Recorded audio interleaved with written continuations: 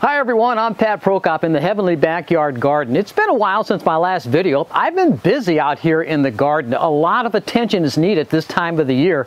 We just had our open garden for the general public around here to view the gardens, and they came, and it was a good showing at that. But also the sky has been filled with majestic wonders just as well as the garden. We've had the galaxies and the nebulae are now showing up, and I also finally got my new mount, the Sky-Watcher EQ6-R Pro, and with that I've elevated it a little bit. I also bought a 8-inch pedestal to help raise the telescope a little bit higher. I need that to get over the top of the roof. Also, with the other mounts, I had a problem with the back of the telescope and the camera bumping into the tripod legs. Well, with the elevation, an 8-inch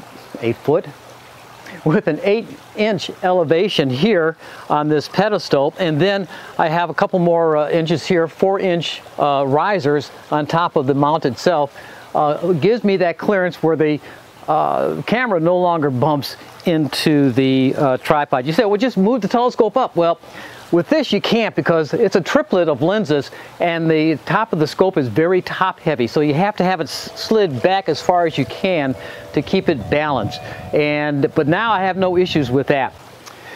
One of the things you may have noticed, or maybe you didn't notice, but there's no hand control.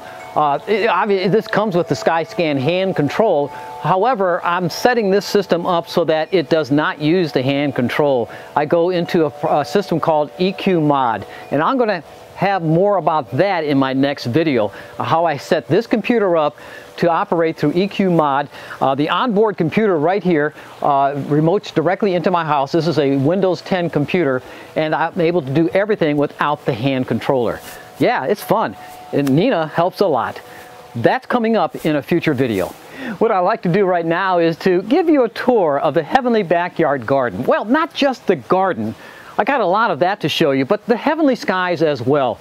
I have been taking some pictures, and there have been a few clear nights, and I was able to get some galaxies and some nebulae, and the moon, of course, was the big supermoon of May, and the flower moon as well.